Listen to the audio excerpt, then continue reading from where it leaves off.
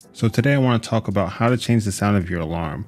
This is a pretty simple process. Unfortunately, I haven't figured out how to change the sound of all alarms, how to change that default sound. And, doing a bunch of research, it does look like that there are a lot of people looking for that. So hopefully that's one of those features that's coming soon from Apple. But in the meantime, I can at least show you how you can change your alarm sound.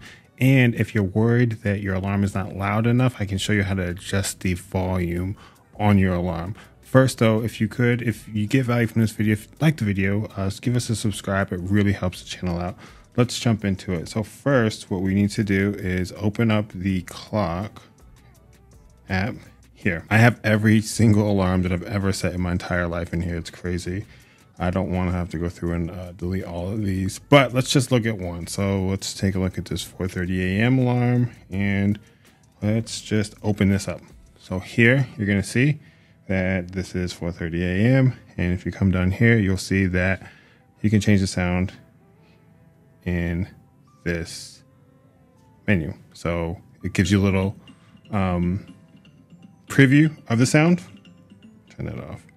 So that is the sound that we've chosen. You can also pick a song if you have iTunes. I don't. I have Spotify, so I don't have any music here. But if you did, you could pick your music to be your alarm sound, which is pretty cool.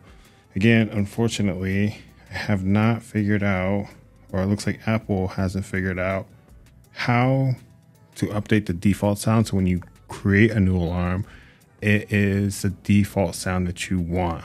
But what I was reading was a lot of people were worried about they couldn't hear the default sound and they forget to set it, or they're using Siri to set their alarm. So what we can do to actually make those alarms a little bit louder, we're actually going to go to settings. In here, we will go into sounds and haptics.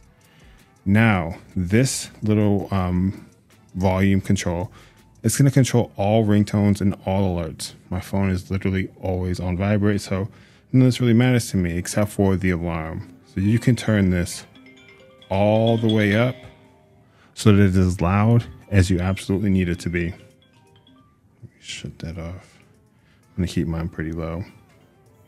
Okay, we get it. There we go. So if your concern is that you won't be able to hear it, this is one way that you can increase the sound of everything on your phone. So guys, I hope this helped. Again, if you could like the video and subscribe to the channel, I would really appreciate it.